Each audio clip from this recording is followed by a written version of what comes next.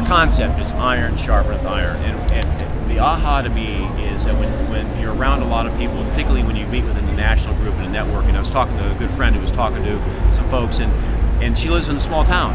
We're talking about Kristen Cole in Wasilla, Alaska, and we're talking about there's not a lot of people around her area who can sharpen because she's in a very unpopulated area.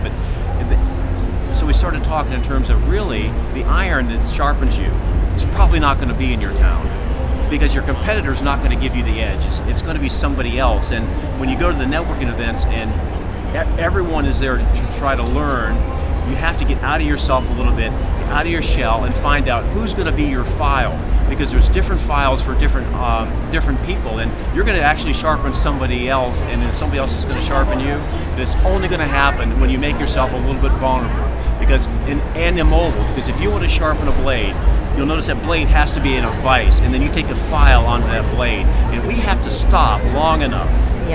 Slow down long enough to realize, you know what, we need an edge, and even the sharpest blade will get dulled by a blade of grass over time.